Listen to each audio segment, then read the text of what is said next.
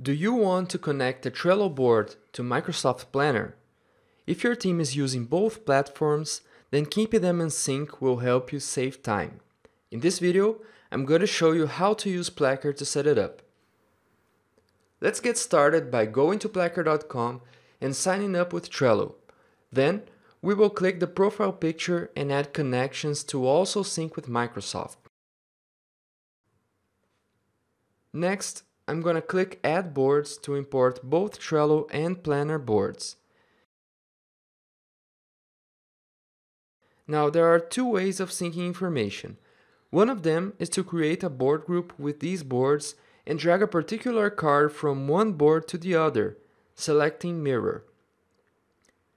From now on, changes in this card will be reflected.